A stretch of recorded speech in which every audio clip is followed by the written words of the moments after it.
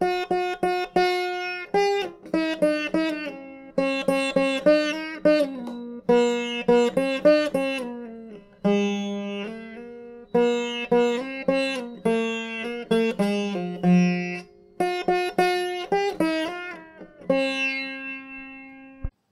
students, welcome to the fourth web session on design thinking. I hope you could able to spend some time understanding or mapping some of your concepts to the scenario or activity which we described in the previous session. In this session, we are going to deep down into the theoretical foundation of design thinking and its connection with the design as well as innovation. The fundamental and the simple question which we all have is, what is design thinking? As you can see in the slide, the best journey between the problem and solution is called design thinking. It's as simple as that. How do you define this best? What is this journey is all about? Let me share an example. Suppose you want to travel to Ooty.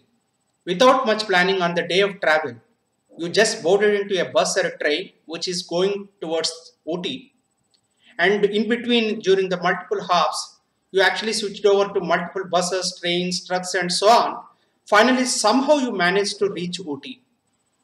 That is an experience you had for this particular journey. Let's take another option you have. You started walking towards Ooty and you took a lot of pain to reach Ooty after a couple of months, and finally you managed to reach Ooty. Let us take the third option you have. You first started Googling where exactly Ooty is located and who are the travel agencies giving you best packages, and you started discussing multiple options with your family members. You started nailing down the best options which are available. You booked tickets through some agency. Finally, you reached to the Ooty with a great pleasure, with a great experience. Which you consider is the best option among these three? Obviously, without thinking much, the third one is the best option. Option 3 is considered to be the best journey between the desire to the solution. Though it is a crude example which we just discussed, let us go a little deeper into the design thinking terminology and what are the qualifiers for the best which we are discussing just now. All three options are serving the purpose. However, you all agree with me that the third option gives you the best experience. Third option goes with the human-centered approach. Third option goes with the high consensus among the team members. And the third option also goes with the best planning. That is how it actually qualifies for the best. Now let us paint this best with the design thinking terminology. You can just see in the slide, design thinking is a creative problem-solving approach. Underline creative problem-solving approach. Design thinking is a systematic, collaborative approach for identifying and creatively solving the problems. This is what I think we discussed in the previous session as well. Design thinking is a human-centered approach to an innovation that draws from the designer's toolkit to integrates the needs of the people, the possibility of the technology, and the requirements for the business success. Look at the important aspects of the design thinking. Fundamentally, it is a human-centered approach. It also needs to be qualified on the needs of the people, the possibility of the technology, and the third one is it should have a business success or a social success. The next important element, as you see in the slide, design thinking solves the problem through an iteration but not through a big bang approach, which we discussed in the web session 2. Now let us see some more aspects of the best. Problem or opportunity is not well defined. We already discussed in the general principles of the second web session. A breakthrough idea or a concept needed, which we discussed. There should be a big impact. Either it could be a significant revenue or a big social impact, or you need to get into a new market, which we already discussed in the web session 2. Let us visualize what exactly is the best. There should be a fuzzy front end, and within that you would actually go through a lot of iterations and you get some clarity. From there you stabilize your thinking or an idea or some kind of a process. After that, you actually go into a stage gate approach. That is when I think some phases would be actually come into picture before you lead it to some kind of final solution. This is what is all best is about. So we already discussed. So now we understand that what exactly is that design thinking is all about. Let us go for the other aspects of design thinking. If someone has to implement the design thinking, that someone should also have some qualifications. Let us now look at what are the qualifications required for the design thinker. What exactly is the design mindset? Let us look at some of the aspects. Design thinking draws logic, intuition, imagination, and systematic reasoning to explore multiple options or multiple opportunities, right? So there is a connection with the logic, intuition, imagination, and systematic reasoning. So all aspects has to be implied. All aspects has to be applied at some other point of design thinking process. So the design thinking mindset is not a problem focused, but more of a solution focus. That is the fundamental segregation you need to look at. That is a fundamental breakup we need to see. They won't focus on the problem, they focus more on the solution side. They also keep some other aspects in mind. They try to minimize the risk, they improve the speed, they are more of action oriented, they try to reduce the cost, they energize the employees, they inspire the employees, they motivate the employees. They do lot of combo effort on analysis and imagination. So it is not just analytical mind, it is not just imaginative mind, creative mind. It's the combined effort is what I think they actually applied. So design thinking is the combined effort of a critical thinking, problem solving, and creativity to improve the quality of a life. This is what exactly is the designer's mindset.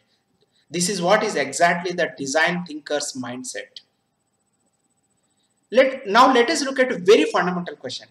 All of us would get this basic clarification.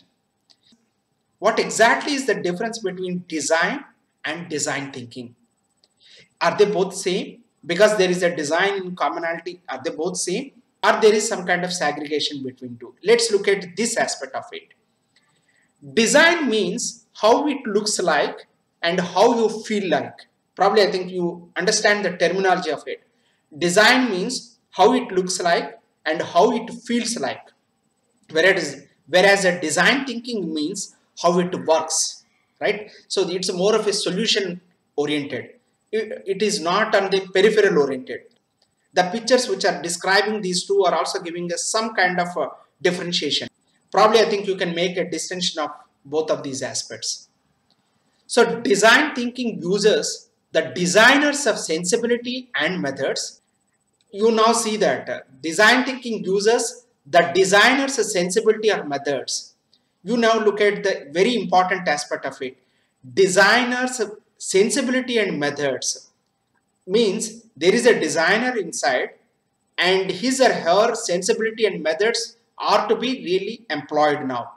And then they actually go to the market or to the society and match the people needs, and they see that some kind of technical feasibility is available in that or not, and see there is a business viability or not, and they see if they can actually derive some customer value or not, and see if there is a market opportunity for the derived solution or not. So they make a very good connection between all these aspects. These are a string of pearls. I think all are to be connected, then it is called as a design thinking.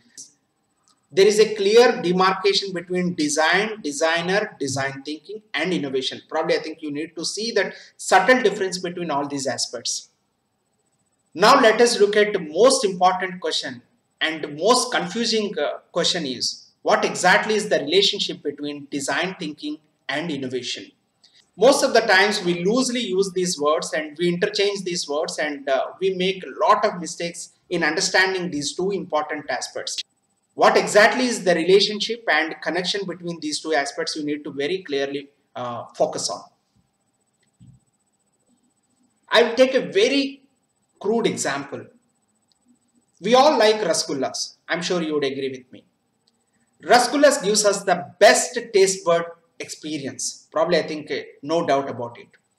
If I consider rasgulla is to be an experiential innovation or experience innovation. Preparation towards such an experience, preparation towards making Rasgulla is called design thinking. Is as simple as that. And also you all need to understand there is a transformational shift from the way we thought about innovation and the way we are thinking about innovation now. In the Esther years, innovation was more of an engineering driven, product driven, and marketing driven. You look at these three aspects. Every innovation which we actually delivered in last 2-3 decades are more focused on either engineering side or the product side or a marketing side. However, in the last few years, I think there is a clear shift which we are observing now. The innovations focus is more on a design driven or a customer driven or a user experience driven. So the engineering has actually transformed to a design, product has been transformed to a customer, and marketing is been transformed to user experience. This is what is the design thinking is helping. This is what is the platform which is bringing by design thinking to bring such an innovation. In a sense, how do we define, how do we connect both these terms? Design thinking is a communication of innovation. Design thinking is an art of innovation. Design thinking is a human-centered approach to an innovation. I think it's a fundamentally very clear communication, art, and human-centered approach. Probably by this time, I'm sure you understand what exactly is the design thinking is all about. Now let us look at few examples so that you can relate to what exactly we are talking about, what exactly the terminology which we are discussing now. Before we take up some examples, now let us look at pictorially what are the minimum qualifiers for a experience innovation. Design thinking is the way. In the process, there should be a people desirability. People should desire for that. And there should be business viability. And the third part is technical feasibility. This is what IDEO design thinking framework is talking about. If you look at these three circles, if the combination of people and business exists, then it is called emotional innovation. For example, the brands, relationship, and marketing are all come into that particular area. The combination of people and technology brings up the functional innovation, right? The combination of technology and business viability brings up the process innovation. If all three exist, if a process innovation exists, functional innovation exists, and emotional innovation exists, then it is called experiential innovation. Design thinking ultimate goal is to bring experience innovation, experiential innovation. Right? Probably now you understand exactly the linkage between two. Now it is easy for us to take up some few examples so that you can relate to the concepts to the real life examples. I think we discussed a lot about the theory, fundas, and so on. I'm sure I think I bored you a lot. Now let us look at few stories. It gives you a little break. At the same time, it also brings some kind of concepts if you can derive from this. You all know that Vikasara, one of the demons, was seeking a disruptive innovation, right? So Vikasara was doing a very ardent sacrifice. He was doing a fire sacrifice. At a point, he was taking his own flesh and blood and pouring into this fire sacrifice for a big benediction. The benediction is, may death come to whoever I touch upon the head with my hand, is what I think he was seeking for. After a lot of struggle and sincerity, finally he receives the benediction. However, there is a human touch missing in this benediction. He was trying to misuse this benediction. Finally, Lord has to come and annihilate him. In this disruptive innovation, the emotional part is completely missing out. Probably I think it would not be qualified as a experiential innovation. Now let us look at another technological innovation which we have seen in the Vedic times. Brahmastra is considered to be one of the best technological innovation. If you look at the technical composition of this Brahmastra, the front part consists of highly inflammable substance. Just below you can see that 4 arrows are there, and the 4 arrows also contain some kind of explosive material and they are creating the base. And the four arrows are also connected to a thread, which is connecting the tip and the base. And finally, highly explosive substance is actually filled in the back end part of it. This is considered to be the most technological weaponry machine in the history itself. If you look at the operational side and the functional side and the process side, it is very cumbersome process. It requires a lot of practice. It requires a lot of benedictions from the Lord himself to operate and all that. So it is not that easy, and it is not giving that kind of full-fledged experiential innovation, right? Now see a completely tangentially different example, which is called moksha. It consists of a complete experience. It is an ultimate benediction many of us seek for, right? In the Vedic history, if you heard about Gajendra Moksha, Gajendra was trying to seek this kind of benediction. Finally, Lord brings that liberation and he brings that complete moksha marga. Maybe you might agree or may not agree or may not be matching to the terminology and the latest lingo and so on, but I think it gives the complete ultimate experiential innovation, right? Now see some of the contemporary examples so that you can actually connect it to. Whenever we hear about SpaceX, new Starship and so on, we get a goosebump. At least I am experiencing, I'm sure you would also. So this Starship is designed to fly into the moon, Mars and so on. It could be considered as one of the best technological innovations in the recent times. The Japanese billionaire Esaku is going to be the first passenger and he has already booked his tickets. If you look at this particular innovation and map to those three circles, personally I feel it qualifies for the desirability. Everyone wants to go to the moon, everyone wants to go for Mars. Definitely SpaceX has identified the people's need or desirability. However, look at the business viability. Not every person can invest into it and book tickets. And see the technology side. Though the current product is looking at all aspects of technology and getting built, for sure, I'm sure there would be many other aspects which are kind of missed out. Unless we really travel to the space, we would not be knowing some other technological elements. It qualifies on the desirability side, less on the business viability side, and 50-50 on the technology side. Now let us look at another example of paddy field process and tea leaves plucking process. Let us look at the paddy field process. During the paddy season, right, I think women or men who are employed, they have to dip their leg in a wet mud for a long period in a constant bending position and continuously seed. This is the kind of process. If you look at the tea workers, they have to continuously pluck the leaves from the plants and throw it back. In a day, they have to do this for more than 200-300 times, which actually brings a lot of problem on the spinal cord, which actually puts a lot of pressure on the spinal cords. In the paddy case, feet attracts the fungus and so on, which actually becomes a major food problem.